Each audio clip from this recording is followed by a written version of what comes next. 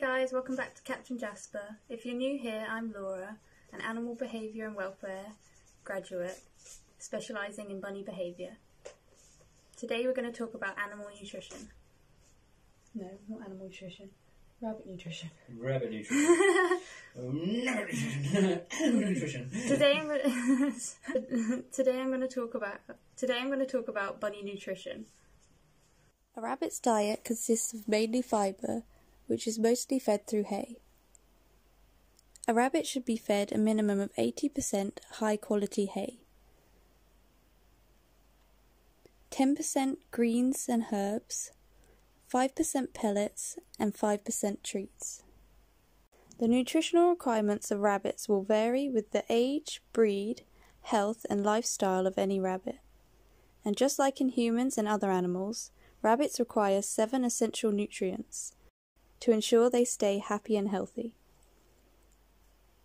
These nutrients are water, carbohydrates, protein, vitamins, minerals, fats or lipids,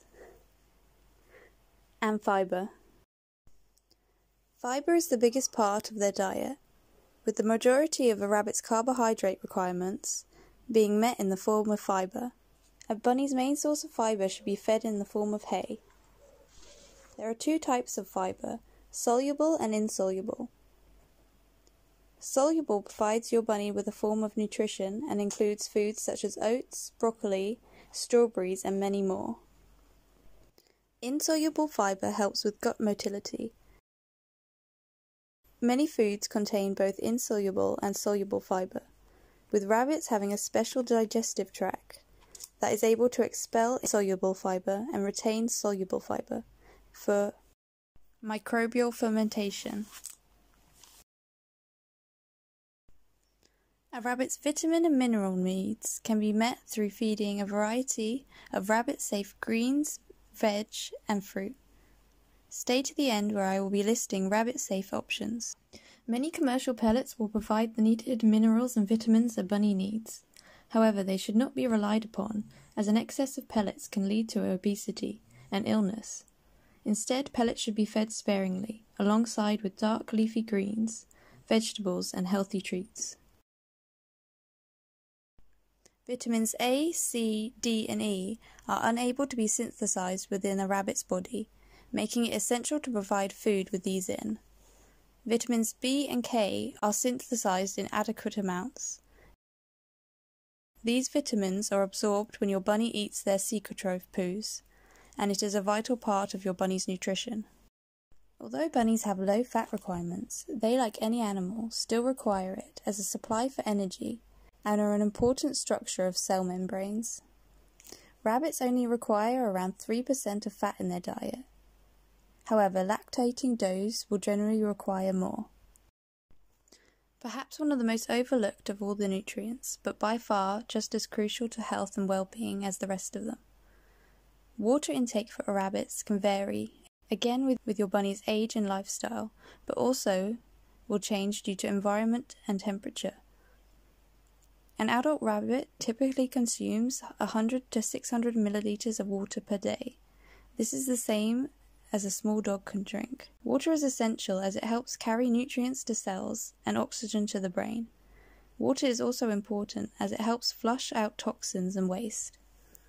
Inadequate water consumption has been linked to rabbits developing urolithiis, a condition where calcium builds up in the bladder, causing a painful sludge or stones within the urinary tract. Providing your bunny with unlimited fresh water in a bowl has been seen to prevent this issue, as it helps flush out excess calcium from the bladder. Water should always be available and provided in a clean, non-tip bowl. Bottles can be used alongside bowls, but are not recommended on their own, as they have been proven to restrict the amount of water a rabbit can obtain from them in comparison to bowls. Proteins are compounds made up of amino acids. They play a role in many cellular functions. Protein helps build and repair tissue and cells within the body, including bone, hair, muscle, nails, and skin. Proteins are required in the diet for essential and non-essential amino acids. Most foods contain a variety of nutrients in varying quantities. Some food will be a better source of protein and some will contain more carbohydrates. This is why a balanced diet is essential. As just mentioned, variety is key, but this is especially important in foods that are high in calcium and oxalates. I have put together a list of some bunny-safe foods and their nutrient contents. So I've just listed 3 of the bunny's favourite greens, and what I've done here is basically just typed into Google romaine lettuce followed by nutrition, and then it will come up with this lovely chart that shows you exactly what a typical lettuce has in it. As said before, just introduce any greens that are unfamiliar to the rabbits slowly, and don't feed too much cabbage or broccoli in one go, as it can cause gas and bloating.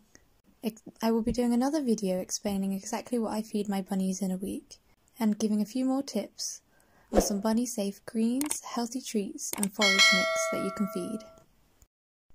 Thanks for watching, and don't forget to tune in next time when we'll be talking about different bunny breeds.